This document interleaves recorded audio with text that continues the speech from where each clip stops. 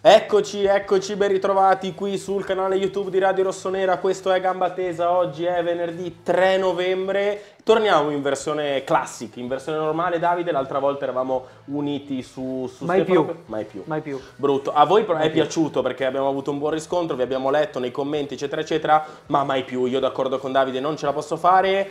Perché? Perché oggi parleremo di un po' l'argomento di giornata. Ieri se ne è parlato tanto, Zlatan Ibrahimovic, il ritorno per l'ennesima volta, la terza, la quarta, è da capire stavolta in ambito dirigenziale. Probabilmente facciamo un attimo ordine, poi Davide mi dici la tua.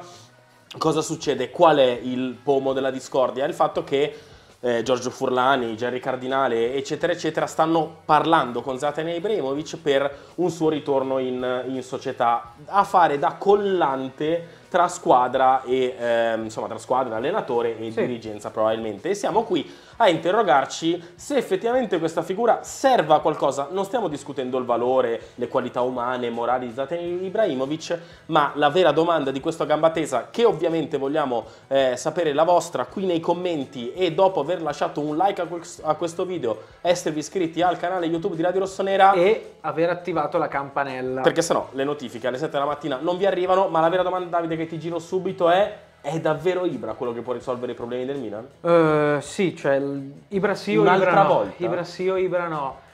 Io dico Ibra sì. Perché dico Ibra sì? Perché secondo me è sbagliato e tendenzioso anche pensare che in questo momento il Milan non abbia bisogno di Zlatan Ibrahimovic. Il Milan in questo momento ha bisogno di Zlatan Ibrahimovic e ne ha parecchio bisogno. Il discorso è lungo da fare e lo affronteremo. Ci sono delle ragioni che portano al sì, ci sono delle ragioni che portano al no. Al Milan manca una figura di campo, al Milan manca... Perché non può essere Stefano Pioli questa figura di campo? Cioè non è un palliativo momentaneo? Aspetta, una figura di campo come lo è stata Paolo Maldini insieme a Ricky Massara, cioè una figura che... Allora, Geoffrey Moncada va, segue gli allenamenti tutti i giorni, fa il mercato, ha appena fatto un blitz in Premier per provare a portare a casa un difensore, però serve secondo me una figura che faccia proprio da ponte, che riesca a favorire la comunicazione tra l'unità di intenti, anche tra lo spogliatoio, l'allenatore, la dirigenza. Non sarà Maldini a livello di status, perché Ibrahimovic non è Paolo Maldini, perché Paolo Maldini è il Milan, è stato il Milan e magari in futuro sarà il Milan. Ma Zlatan Ibrahimovic è il Milan a modo suo, perché lo ha detto lui stesso, è l'unico club nel quale vorrebbe restare, certo. è il club dove si è trovato meglio, eccetera. Però c'è bisogno di Ibra, c'è bisogno di Ibra. E c'è bisogno di Ibra. Io su questo posso anche essere d'accordo, anzi in parte lo sono. Due cose però: momento sbagliato, perché passa il messaggio che Zlatan Ibrahimovic diventa il tutore di Stefano Pioli, passa il messaggio che il Milan risolverà i suoi problemi di infortuni, gioco, forse anche in parte motivazione, forse anche in parte cattiveria nell'affrontare la partita, li risolve Zlatan Ibrahimovic. Per me questa cosa qui è sbagliata comunicativamente, cioè tu dai un messaggio sbagliato che Pioli, giocatori come Teo Hernandez, Rafael Leao, Mike Maignan hanno bisogno di un tutore per potersi esprimere liberamente, hanno bisogno di un giocatore di campo, per quanto fondamentale, per quanto un campione come Zlatan Ibrahimovic, ma senza di lui il Milan, dopo 3 anni di Ibra, dopo 3 anni in cui Milan ha vinto lo scudetto, è arrivato in semifinale di Champions, c'è bisogno di Zlatan Ibrahimovic per ritornare a giocare un calcio ottimale, per ritornare a vincere, per ritornare a convincere. C'è davvero bisogno? Se prendi alcuni membri della rosa, sì. Alcuni membri della rosa hanno dimostrato che da quando al Milan sono mancate delle figure importanti di riferimento, il rendimento è calato ed è diventato pari allo 0. Il riferimento è ovviamente a Teo, per esempio. Però la questione secondo me è un'altra, cioè parlare di Ibra come di tutore di Stefano Pioli, cioè tutore è una parola completamente sbagliata, secondo me è fuorviante, perché non è un tutore. Però il messaggio che passa è quello. Sì, il messaggio che passa è quello che vuoi interpretare tu, cioè perché se c'è bisogno di una cosa allora noi dobbiamo, però il messaggio che passa poi che messaggio dai alla gente? C'è bisogno e lo si prende, c'è bisogno e lo si prende, cioè se tu poi vuoi screditare la scelta, come faranno tanti non tifosi del Milan, lo faranno tanti, nel caso dovesse succedere, lo hanno già fatto, tanti addetti ai lavori lo rifaranno. Se si vuole screditare, secondo me, la scelta libera, allora si utilizza la parola tutore. La parola tutore vuol dire tutto, ma non vuol dire niente, cioè è una parola che dà un immaginario diverso, in un contesto diverso, a poi una situazione che non è tale. Cioè, allora, con Stefano Pioli, ne abbiamo già parlato nell'ultimo Gamba Tesa, esatto. il problema c'è. Perché... E lo risolve lui? Fammi arrabbiare. Ah, perché se tu, cazzo, mi fai parlare... No, e ti faccio delle domande di un certo tipo, perché voglio arrivare a capire questa cosa qui. No, sì, guardo perché dalla regia dicono che non posso dire le parolacce, però mi fai scaldare, Leo. No, ho capito, però scaldare. cioè, il gioco del Milan cambierà quando arriva Zlatan e Ibrahimovic? No. Il Milan no, ma certo che no, ma certo che no, ma certo che non cambia il gioco quando arriva Zlatan e Ibrahimovic. Però ne abbiamo parlato nello scorso Gamba Tesa. Stefano Pioli probabilmente, adesso, e l'ha detto anche lui, a meno che non porti qualcosa a fine anno, questa potrebbe essere, diciamo, al 60-70% l'ultima stagione sulla panchina del Milan. C'è una grande fetta dei tifosi che già non ne può più, che lo vede fuori, anche tanti opinionisti, ex calciatori che credono che questo ciclo sia finito, però il Milan ha reso chiaro, l'ha fatto attraverso... l'hanno fatto i protagonisti attraverso delle interviste, i vari giornalisti che seguono molto più da vicino le vicende di casa Milan, lo hanno già fatto capire che in corsa non si cambia. E allora io, Leo, non guardo al futuro lontano, io guardo al breve. Se veramente vogliamo dare una svolta di questo tipo, una svolta, chiamiamola morale, una svolta comportamentale, una svolta di testa a questa stagione che sta andando bene, tranne in Champions League, però siamo terzi in campionato a 3 punti dalla prima e abbiamo già giocato con metà parte sinistra della classifica, e questo è un altro discorso. Però siccome preso il fatto che non verrà esonerato in corsa Stefano Pioli, una figura così almeno fino a fine stagione serve.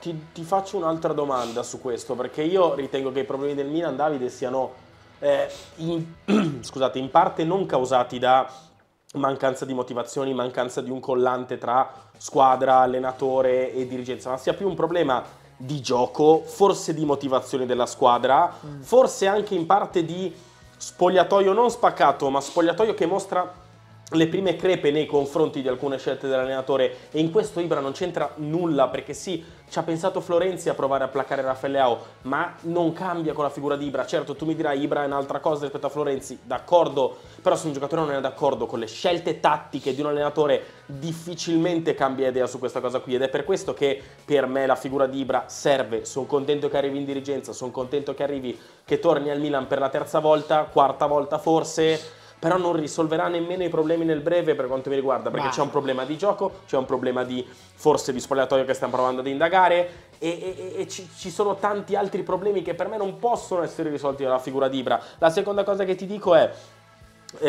Ibra, anche qui per carità lo dimostrerà, però io faccio la stessa domanda che avrei fatto con Paolo Maldini. Ibra che esperienza ha in quel ruolo? Cioè Ibra, è vero, calciatore enorme, calciatore eccezionale, ma cosa ha fatto per meritarsi questa chance? Non tanto a livello di capacità eccetera, ma proprio a livello di esperienza. Cioè, ok, Zlatan arriva, ma magari è ancora un po' calciatore, e in questo momento a noi non ci serve tanto come calciatore quanto più come figura in dirigenza. Ma ripeto, i problemi del Milan, i problemi che in questo momento anche ha Stefano Pioli nel trasmettere il suo credo tattico alla squadra, come fa a risolverli Ibra?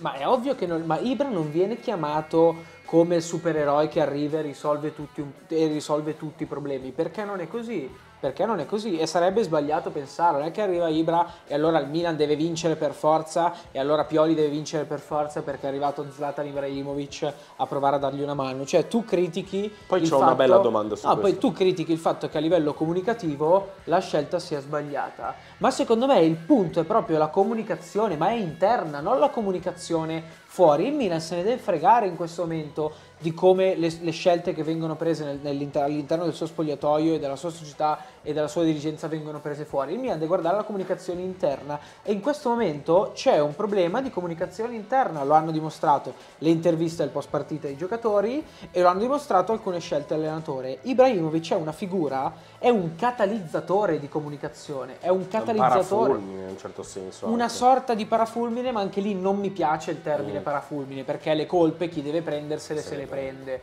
Non mi piace il termine, però è lì, è un catalizzatore, nel senso può aiutare in quei contesti dove magari le cose vanno male e dove c'è bisogno, cioè il giocatore può essere in disaccordo quanto vuoi con la scelta dell'allenatore, ma finché l'allenatore è lui, tu devi andargli dietro, tu devi seguirlo. Non è che se io non sono d'accordo con l'allenatore che mi fa giocare 15 metri indietro rispetto a quanto voglio giocare io, e allora smetto di giocare, perché sennò il calcio non esisterebbe, e se no esisterebbero 4 allenatori, i fenomeni, certo, e tutti gli altri no. Cioè, quindi Ibra questo non va a toccare quella cosa lì. Ibra magari va a provare a fare da ponte, a provare a fare da pacere a una possibile situazione del genere. Su questo, perché poi chiudiamo ed è l'ultima cosa, tanti ascoltatori anche qui di Radio Rossonera ci hanno posto questa domanda, hanno fatto questa riflessione, io voglio girarla a te in breve ovviamente.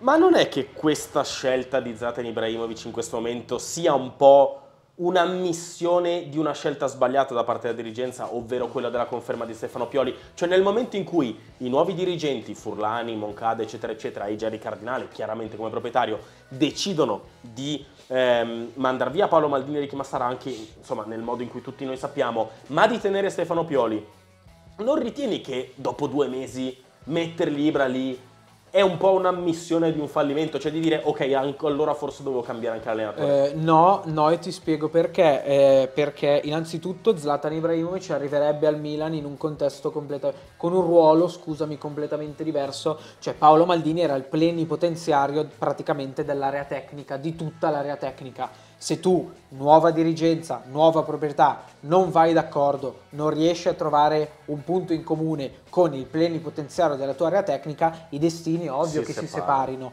Poi si è detto tanto, si è raccontato tanto, si è parlato tanto, ma alla fine il succo è questo. Se 2 persone non vanno d'accordo, non è che per il bene del Milan allora devi parlare. 2 persone non vanno d'accordo e sono 2 persone. Uno è il proprietario e l'altro rappresenta la storia del club e per forza di avere voce in capitolo non va d'accordo, allora il futuro non poteva che essere questo. Forse si poteva pensare a Ibrahimovic, ma quest'estate si è pensato, quante volte si è parlato di Ibra in estate, però se si era appena ritirato, voleva provare magari altre esperienze e un altro tipo di vita, perché ha sempre vissuto la vita da atleta, e se ne era parlato, forse allora lì quella scelta si sarebbe potuto scegliere una figura di campo, chiamiamolo così per banalizzare, già da luglio, già da agosto. Non si è fatto, magari adesso se ne stanno pagando le conseguenze, che non sono neanche drammatiche. No, certo, perché stiamo tu parlando di una situazione drammatica, chiaro, secondo me.